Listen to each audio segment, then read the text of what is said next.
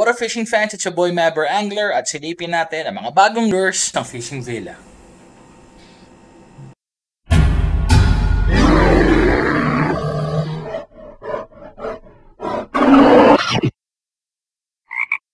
So, simulan natin dito, no? This is the ZipBaits ZBL popper. This is a 6.8 cm popper and it weighs 8.3 grams. And believe it or not, guys, this is saltwater rated. Tiny hooks para sa mga pihikan kumagat. So, for light gaming ito, guys, no? Check out that natural color finish. Very shiny underneath. Kung naghahanap ka ng mga JDM lures, mahilig ka sa light saltwater tackle, you might want to check this one out. Fishing Villa now has it. Next on our list, this is Evergreen EG Pro Design Worm Head Shaker. Another JDM lure. Yung profile niya flat sa ibabaw, tapos may belly. Kitang-kita nyo naman yung paddle tail, sobrang gaslaw, ano? Now, if you take a look do sa ilalim, meron siyang cavity portion kung saan pwede mong i-shoot ang iyong extra wide gap hooks. So, this is the 4-inch version. And if you notice yung coloration niya, no? Sobrang natural finish. Dark yung ibabaw, light yung ilalim, imitating a bait fish. Tapos mo, sobrang gaslaw pa nung paddle tail niya. Hahatsak kagat to. So, again, this is the Evergreen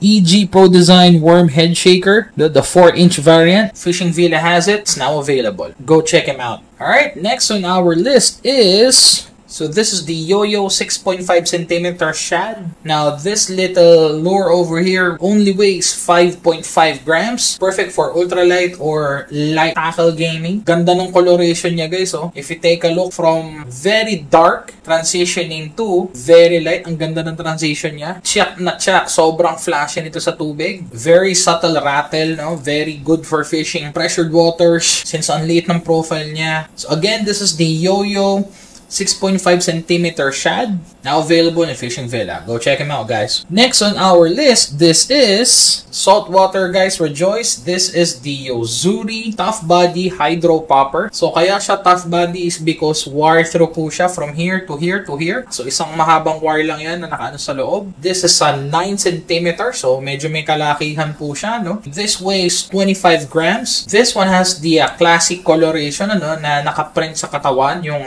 kulay. Comes with strong and sharp saltwater rated hooks. Again, this is the Yo-Zuri Tough Body Hydro Popper. Go check him out, boys and girls. So last on our list, so this is the Yo-Zuri 3DB 3D Prism Suspending Shad. If you take a look dun sa coloration niya, no, since this is one of the 3D Prism series, if you take a look, nasa loob yung foil, wala sa labas. So this is all resin, tapos sasamahan pa ng very dark red eyes. Comes with these tiny hooks. Comes with a tassel pang entay sa isda. And again, this is Yo-Zuri. This is saltwater rated. So this lure over here weighs 10 grams. And this one can dive up to 2 to 4 feet. Ganda ng coloration, lalo na yung flash. So again, this is the Yo-Zuri 3DB 3D Prism Wave Motion Suspending Shad. Now available in Fishing Villa.